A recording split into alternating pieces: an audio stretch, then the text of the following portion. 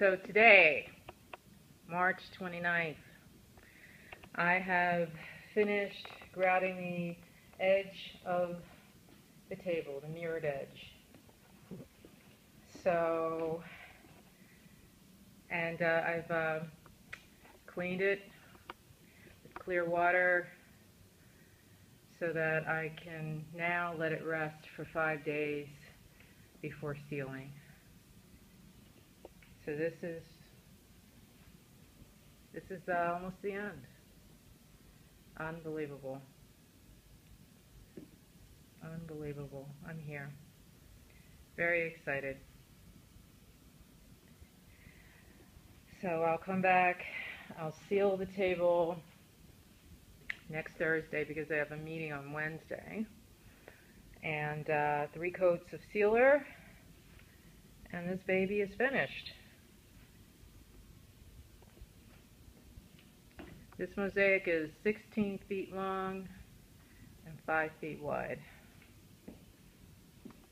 I laid the first tile, after preparing the table, I laid the first tile on January 6th, and here we are, March 29th. So, there were some snow days in there. This was a very snowy winter, so, and I did this all on site, so. I'm very excited. I think it came out really well.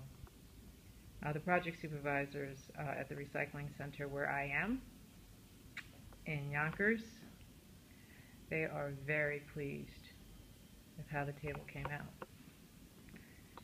And I can just imagine all of the county execs sitting around this conference table and having meetings and talking about recycling. And and I can just imagine how lovely it will make everyone look to be sitting around a table like this and having meetings and talking about very important things. And oh, it's just exciting, so exciting to know that people are going to use this table, that it's going to have a function, and it's beautiful to look at, but it is actually serving a function, and it has resonance because, you know, it's talking about recycling. And I was here the other day when some kids came through, and one little girl, she was a Girl Scout, she says, "I want to do this." So I said, "Go home and ask your parents if you can upcycle your bed, you know, your nightstand, or a chest of drawers."